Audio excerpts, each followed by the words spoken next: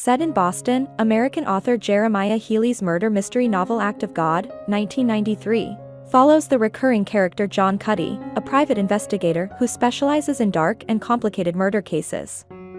Cuddy investigates the brutal murder of Abe Rivkind, who is discovered beaten to death by his wife, Pearl. The investigation quickly progresses down a rabbit hole that exposes the dark underbelly of crime and betrayal in Boston.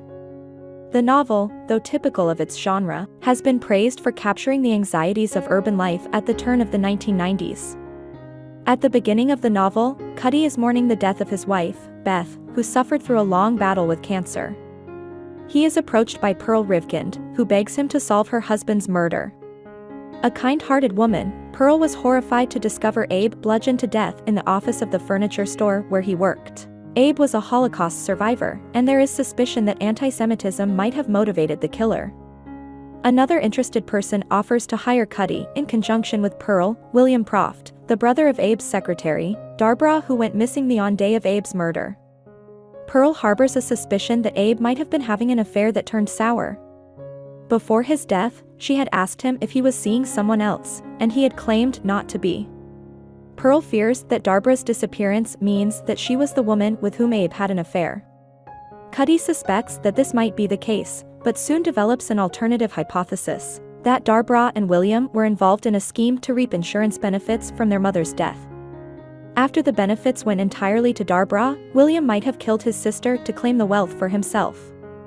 This suspicion brings Cuddy to the earlier death of Darbra and William's mother. Frequently, Cuddy returns to his wife's grave, finding that conversing with his image of her helps him make sense of new developments in his life and career. Simultaneously, he starts a new relationship with a woman named Nancy.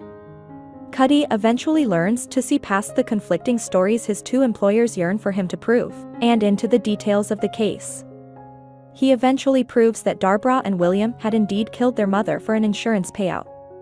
Noticing that William has no hope for Darbra's return home, Cuddy suspects William hoped to cover his tracks by hiring a private investigator.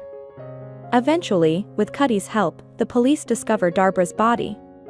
At the end of the novel, Cuddy gets an admission out of William that he killed Darbra after a dispute over the payout from the insurance agreement.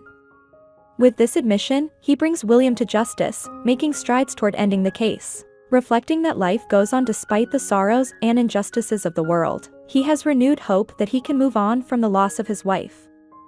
I hope you enjoyed this video. Leave a like if you did and be sure to subscribe. Thank you.